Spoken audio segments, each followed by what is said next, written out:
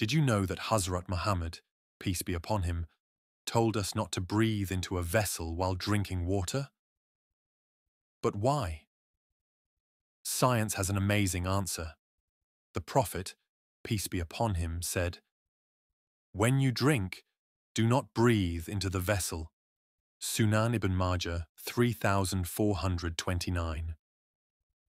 At that time, people may not have known why, but today, science has discovered some incredible benefits of this sunnah.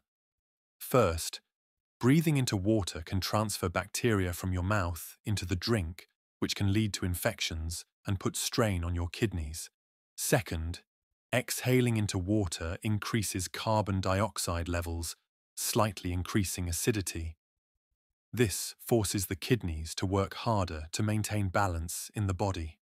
Third, the Prophet, peace be upon him, also encouraged drinking water in small sips, which allows the kidneys to filter it slowly and benefits the body more effectively. So, the next time you drink water, follow this sunnah. Don't breathe into the glass and take small sips. Your kidneys will thank you. Did you know this sunnah protects your health? Let us know in the comments. Down.